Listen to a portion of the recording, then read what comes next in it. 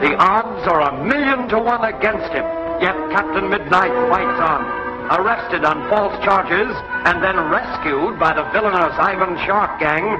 Captain Midnight faces certain doom in the master criminal's hideout.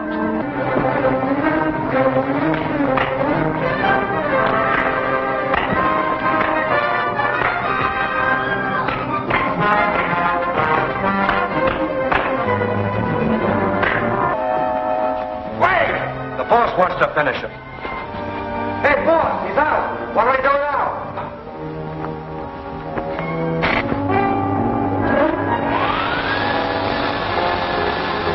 Get away from him.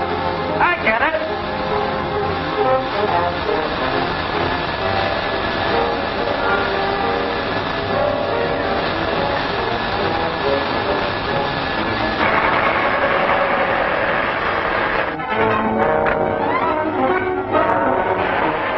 Now you come.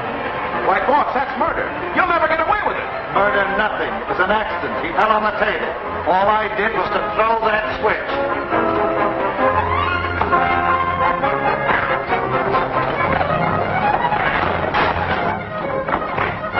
What happened? Go up and find out.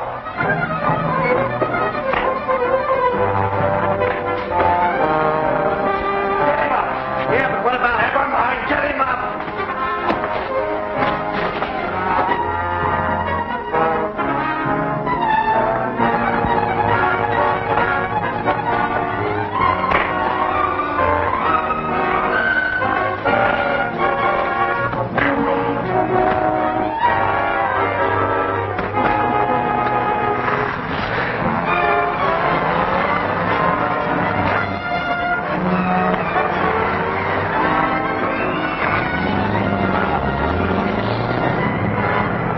He's coming fast, Chief. All right, stop him.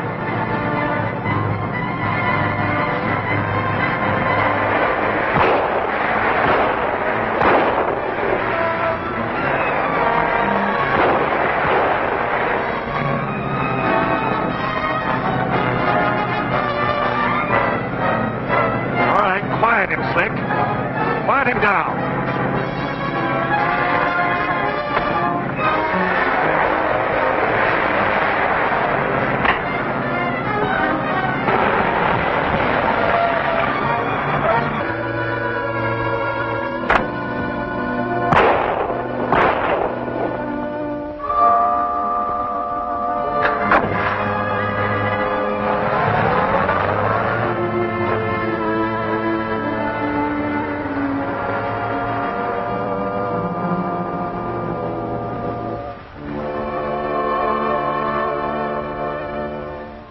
Edwards is at the Clayton Hospital. Dr. Jordan thinks there may be a skull fracture. As soon as he regains consciousness, we'll find out where he was being held prisoner.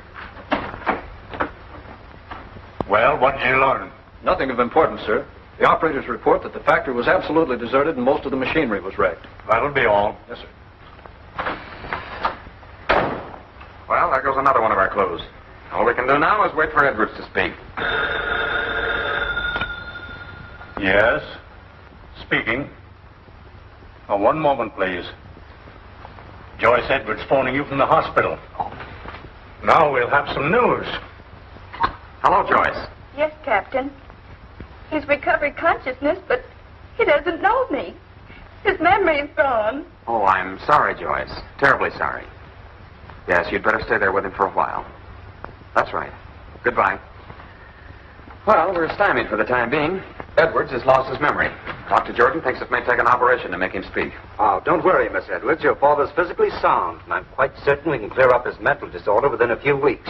Let me know if there's any rise in his temperature, Miss Gray. Yes, Doctor. He'll be in the office. I won't be back today unless you send for me. Yes, Doctor. Oh, by the way, Miss Edwards, I wouldn't allow anyone to question your father. It'll only tend to upset him. I understand, Doctor. Yes, I've got that. Dr. James Jordan. Yes? All right, have the men stand by for immediate action. Has Edwards talked? No, not yet. He's still unconscious in the Clayton Memorial Hospital. I want that, Doctor. You mean we're to grab him? No, nothing so crude as that. You'll go to number 17, the Greer House. Have Dr. Jordan summoned on an emergency call. When he arrives, I'll show you what I have in mind. The setup is perfect. He ought to be here now, unless he suspected something. Stop worrying. That must be him. Get out of sight, you two.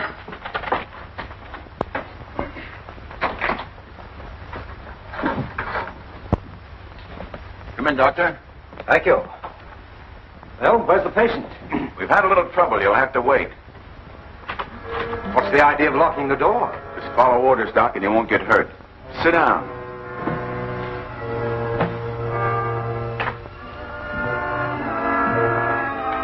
Just what is the idea? Sit down.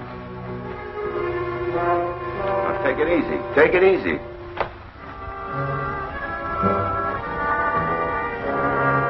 What am I supposed to do? Just sit still if you know what's good for you.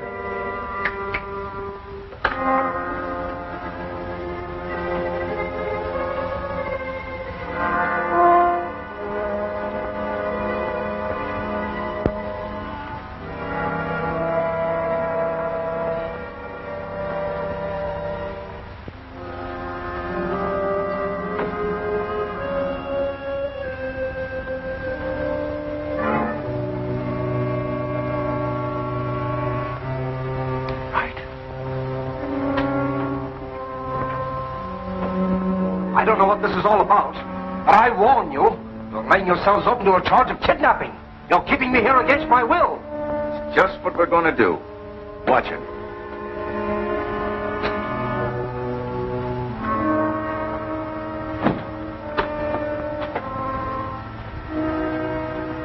What about his voice? I'm Dr. Jordan on the staff of the Clayton Memorial Hospital. That's marvelous. That would fool a doc himself. Good. Jory, tell Red to get the car ready. All right.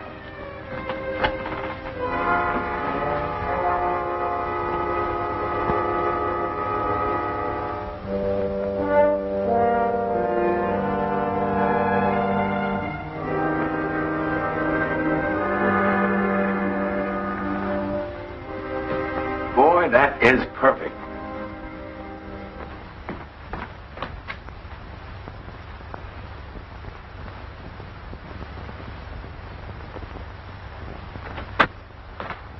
Why, Dr. Jordan, I thought you weren't coming back until tomorrow. Yes, I know. Your father's condition has worried me, and I've decided that the patient's best chance for a speedy recovery is to be removed to a private sanitarium in the country. The chart, Miss Gray, please. I suppose you know best, Doctor, but I think perhaps I'd better notify Father's friend, Captain Albright. I've already done that. The captain has suggested that I show you the sanitarium. And if it meets with your approval, we can remove your father at once. Can you go with me now? Of course. I'll do everything I can to help. Thank you.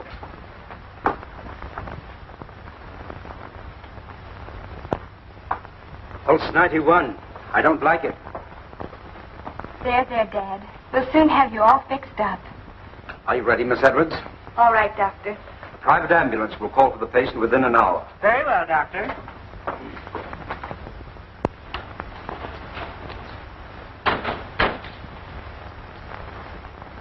Stay away from me, I tell you. There. It's all right. It's all right. Come in. Hello, Miss Gray. How's the patient? No change, Captain Albright. He rambles a lot, but it doesn't make sense. I see. I expected to find Miss Edwards here. Well, I thought you knew. Miss Edwards went to look at the sanitarium with Dr. Jordan. Sanitarium? What do you mean? Well, Dr. Jordan is sending Mr. Edwards to a private sanitarium. He said he'd informed you of his plans. He sent in an ambulance. Well, that's strange. I don't like it. I'd like to talk to Dr. Jordan myself. Hello, this is Captain Albright. See if you can locate Dr. Jordan for me, please. Thanks. I don't like this job. The hospital's too public. That's a cinch. Some of the boys will be there to cover us. Yes? Are you sure? All right, thanks.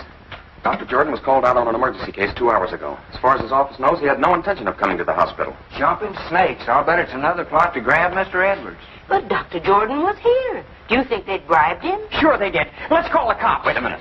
I've got a better plan. If what I surmise is true, it's necessary that we do not let them know we suspect them. Here's what we'll do. Watch yourself, boys. Here they come.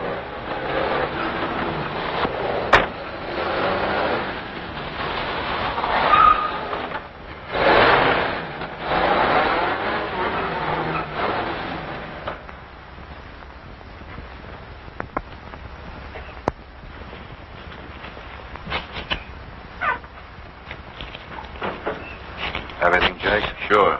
We're here just in case. Yeah, I know. Come in. Is this Dr. Jordan's patient? Yes, he's been given an opiate to quiet him for the transfer. Good idea. Take it away. Careful now. Oh, we'll take care of him.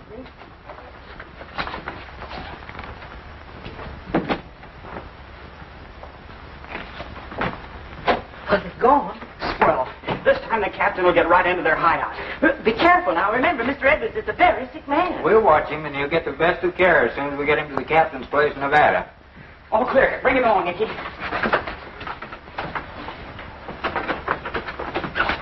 Scram, here they come.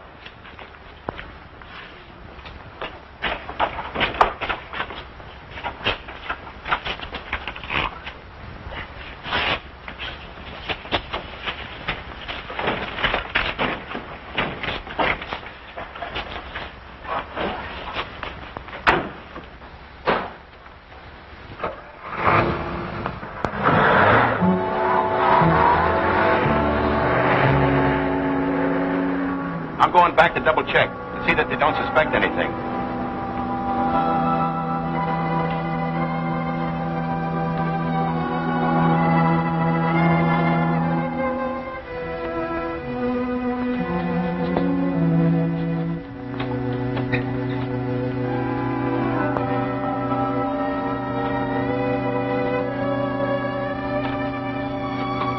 You drive, Icky. I'll get him back with Mr. Edwards. Now, be careful.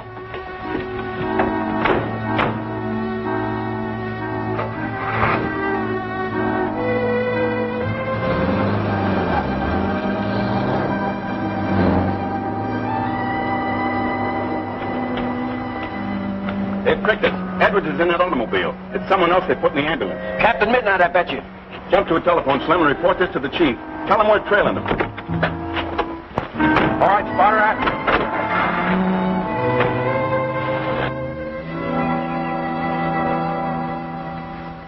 The ambulance with your father should be here shortly. Will you pardon me, please? Certainly. What? Hold the phone. Slim's on the phone. Something's gone wrong.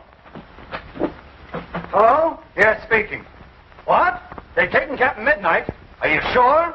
All right, I'll take care of it. The fools, the idiots.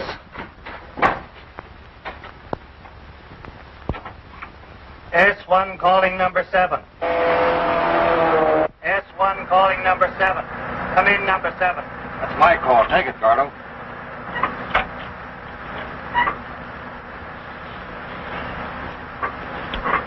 Number 5, answering for number 7. Come in, S1.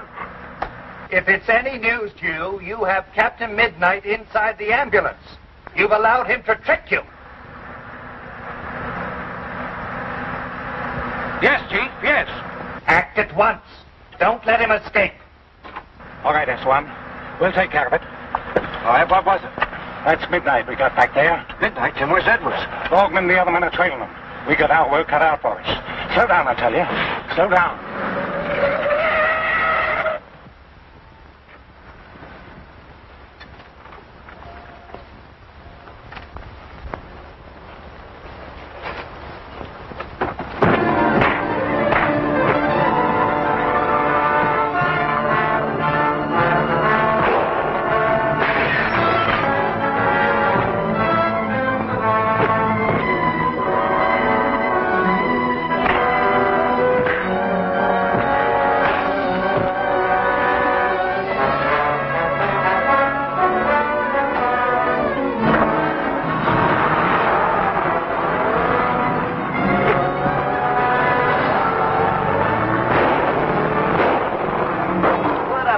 You turned out to be. You had a gun, too. Yeah, but I didn't have a chance to use it. Well, use this. Hey, what did you do that for? Hey, you don't have to fight my battle.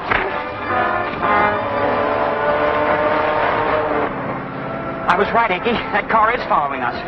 Okay. This jalopy will outrun anything those guys have got. They spotted us. Don't let them get away. I wonder if this has got any speed.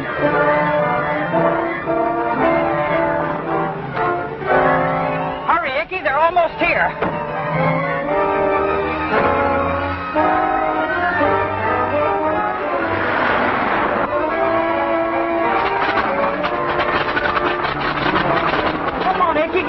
I can't make it. Hurry up.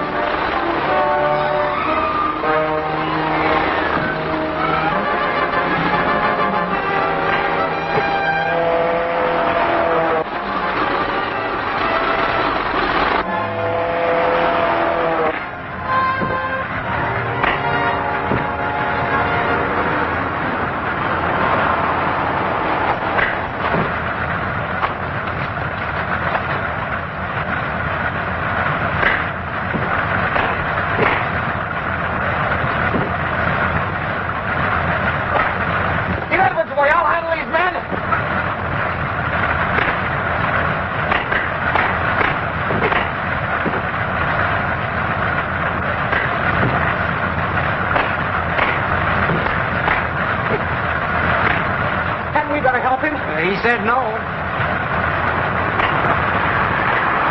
Look out! There's that doctor again. There's something suspicious about him. Can he bear any relation to Shark's perfidious plottings? At any rate, Fury Shark is every bit as dangerous as her father. Cut of the same cloth. She'll stop at nothing. Don't miss Weird Waters, next week's dynamic chapter of Captain Midnight.